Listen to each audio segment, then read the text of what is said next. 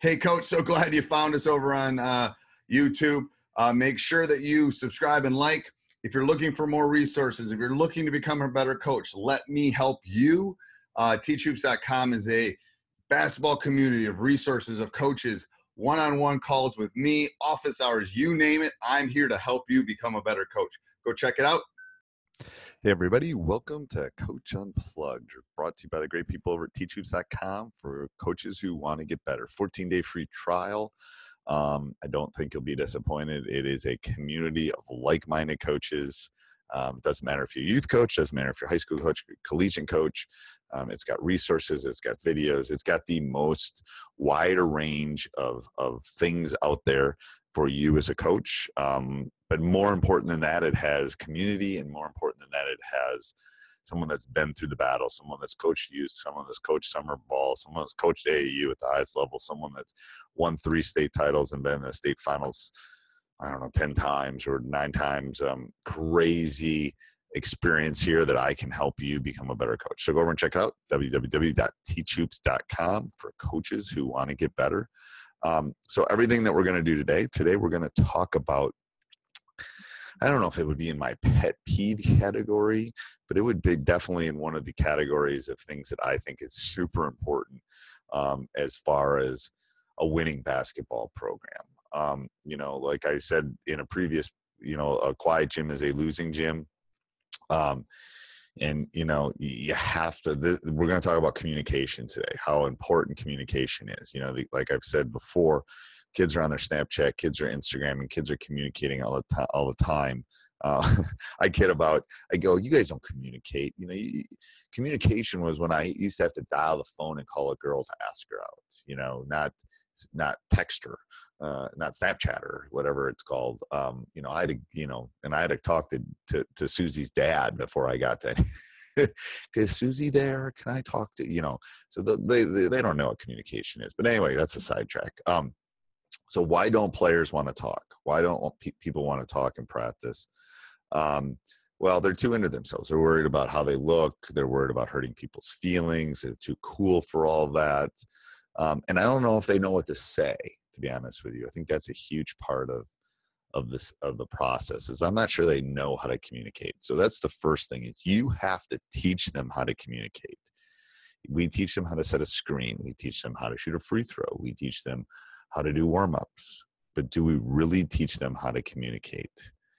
So that's a question for you as a coach to ask yourself, how and why do I teach communication? I talk to my players all the time about the most important game of the year.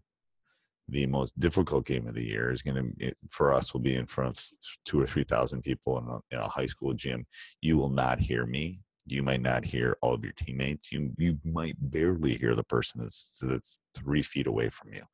So you have to learn different ways to communicate. So first thing is the name communication. So the sweetest thing in the world is your name. You will hear it. I hear people, I hear Coach and I hear Steve across the room. So the sweetest sound in any language is a person's name. Use it before you talk to someone.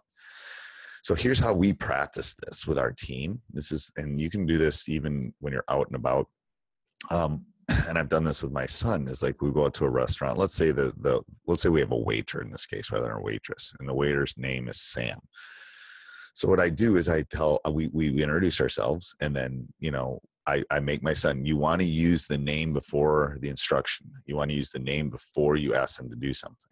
So similar to when you're playing, you want to use the name and then box out, or name and cover him. So you do the exact same thing when we're out at the restaurant. It's like, Sam, thank you, we're ready to order. Sam, can we get a dessert menu? Sam, I think we're ready for the bill. Sam, and it will feel really weird the first couple times you do it, but excuse me, but after you've done it a couple of times, it becomes really, really second nature. And it will also teach them to do it on the court. John, make sure you get a body on him. He's really boxing out really well. Or Elliot, get back on defense. Make sure we get back on defense. So name first before instruction. That's the first thing. All right. Second thing is you got to talk about information. you got to give them information. You know, relevant and timely information is important when you're communicating with somebody. So say what you are doing, and then, you know, say what you should be doing. So here's, you know, hey, John, hey, the person's all over me. So make sure you get over and do that. That's the next thing. Third thing is the tone. Sometimes it's not what you say, but how you say it. My grandma used to say that all the time. You know, leadership isn't yelling. Leadership isn't telling. Leadership is kind of moving them toward what you want them to do. So talk to them as though they were a close friend. Talk to them as though, you know, have your teammates follow you into battle. You got to make sure that they kind of are on the same page. Clear and precise tone. You know, how you say a sentence by its tone can change its meaning. And the fourth thing is eye contact. So name, information, tone, and eye contact. So it's a basic form of respect when you're communicating with somebody. You know, great coaches demand it. There's some great videos on YouTube about that. You know, it builds trust. Most communication is nonverbal. So it's going to be really important to make that eye contact with the kids.